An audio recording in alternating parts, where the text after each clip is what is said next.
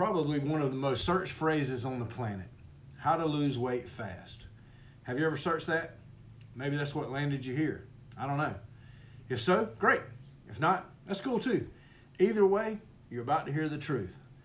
Hang around and I'll tell you the answer with 100% honesty. Hey everyone, Mickey Campbell here, author of Make It Happen and founder of Get Right Personal Training. I would like to thank you for tuning in to this episode of Transformation Talk Tuesday. Now, as you know, the goal of this show is to help anyone looking to transform their body, mind, and spirit find success on their transformation journey. We'll discuss starting a journey, what you should be doing, and overcoming some of the obstacles that will inevitably come up along the way. Today's episode is titled, How to Lose Weight Fast. I searched it, how to lose weight fast, and it was almost comical, some of the deception, gimmickry, and fads I saw. I mean, I saw everything from magic pills to ridiculous exercise gadgets to lemonade and cayenne pepper diets.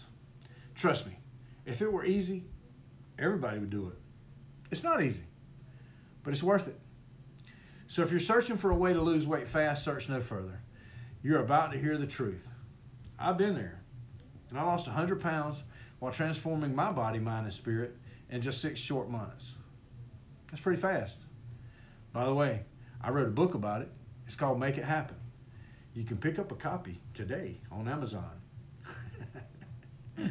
Shameless plug there, I know. Back to what I want you to know about how to lose weight fast. The best way to lose weight fast is by starting with moderate changes to your daily routine. Changes that you can sustain consistently.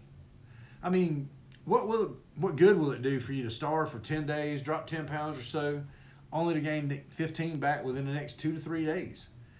That means within less than 15 days, you're 5 pounds heavier than you were when you started.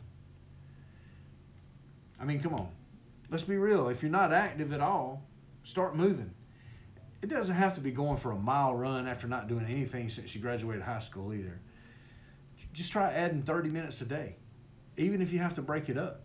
Do 10 minutes in the morning, 10 minutes at lunch, 10 minutes after dinner. Whatever you have to do, just get in 30 minutes a day. Build yourself up. Once you've developed some consistency in the movement area, try cutting back on that soft drink or switch those fries out for a salad. Skip that late night pint of ice cream and grab a piece of fruit. Look, consistency is where it's at when it comes to weight loss.